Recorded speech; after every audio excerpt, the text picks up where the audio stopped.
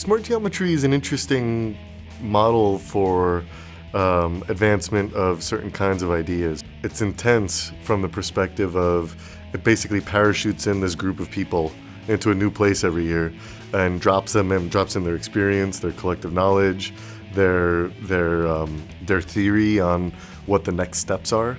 And they kind of parachute that into a given place and a given time. And a couple years ago, Smart Geometry made a shift from being a workshop that focused on learning software to being something that engaged both topic and place in fairly interesting ways. So it's been amazing because we've been having these really productive discussions, whether it's in planning sessions or whether it's in doing the nitty-gritty things like organizing the schedules.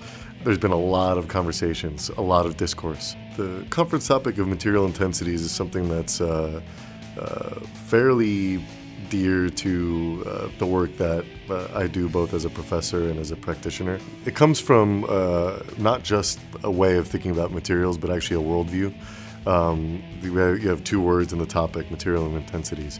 And the idea of intensities is this idea of defining something not by the measurable, but intensive properties are about those key features that make the thing what it is, which is really a key thing in architecture.